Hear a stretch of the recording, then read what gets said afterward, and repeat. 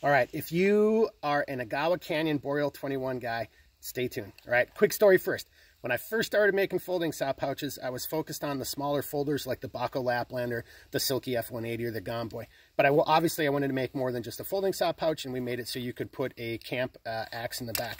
We started making these, selling them, and you guys are always great customers. And some people would reach out and say, but Mark, what about the Silky Big Boy? And this thing is pretty awesome. And then hence we started making the Big Boy folding saw pouch. Now this guy's 16 inches, right, when folded.